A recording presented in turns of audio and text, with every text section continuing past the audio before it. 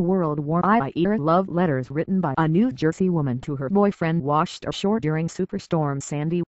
A 14-year-old found the 57 letters inside a box while walking along the beach in Atlantic Highlands the day after Sandy struck. They chronicled life for Dorothy Fallon and Lynn Farnham from 1942 until the week before they married in 1948. The Vermont native served in the Pacific during the war. Kathleen Janney tells WNBC-TV in New York she started playing amateur detective as her son dried the letters. She left a message on a website where she learned Farnham had died in 1991. The niece contacted her to say 91-year-old Dorothy Fallon Farnham is in frail health in Asbury Park. It's believed the letters floated from the Rumson area, down the river and into Sandy Hook Bay.